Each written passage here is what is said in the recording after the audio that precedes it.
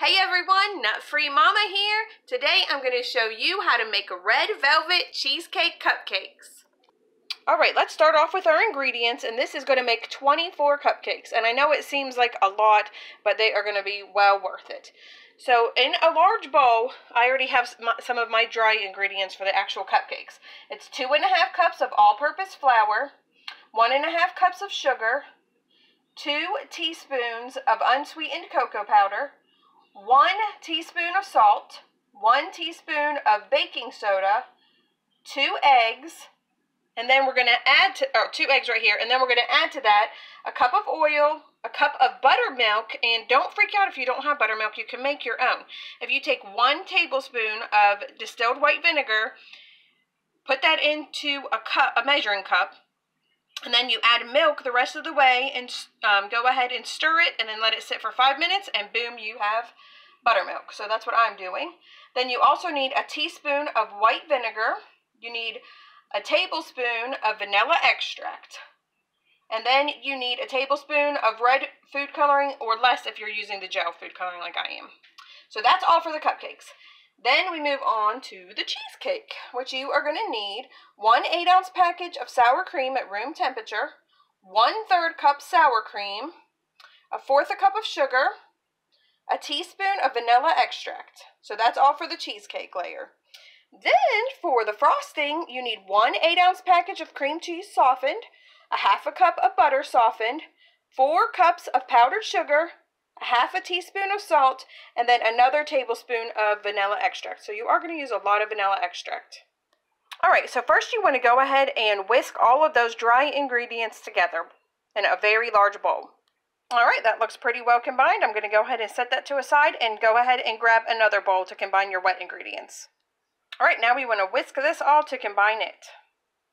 Alright, that's nice and combined, so I'm going to add my wet ingredients into my dry ingredients and just mix those with an electric mixer until they are well combined and smooth. Alright, that looks good, and I'm not sure if I already said this, but make sure you preheat your oven to 350 and line 2 cupcake tins with cupcake liners. I can't remember if I said that or not. But this is what it should look like, so now we're going to add our red food coloring. Alright, that looks pretty good to me. It's red enough for my liking. So next we're just going to go ahead and put these into our cupcake tins. You just want to put 2 to 3 tablespoons into the bottom of each cupcake liner, so it's about half full. Alright, my cupcakes are ready to go. It's time to make the cheesecake layer. I've made a bit of a mess, and my cupcakes are more like 2/3 of the way full. That's how much batter I had, so that's okay. We'll just have some big cupcakes.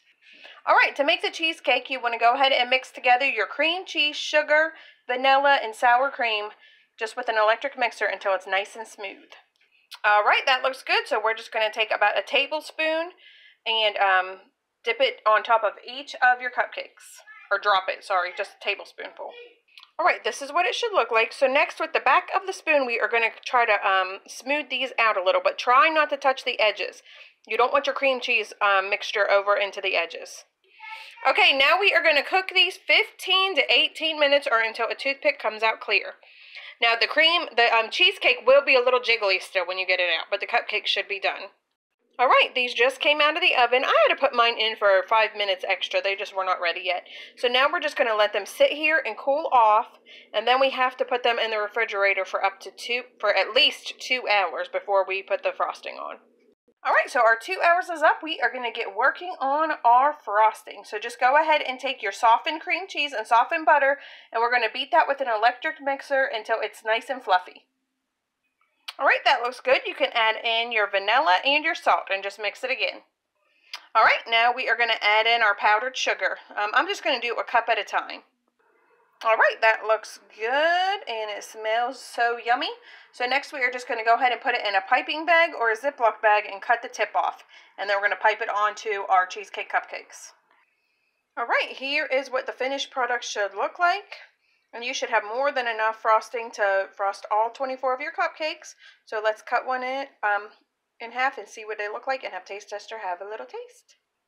And there you have it. You can see the cheesecake layer in the middle. Oh, that looks so good. Let's have Taste Tester have a little taste. Alright, Taste Tester, have a little taste. Yum, yummy. Do you like it? All right, everyone, come back and see us again, and don't forget to like and subscribe. Don't forget to like and subscribe. Happy New Year! Happy New Year!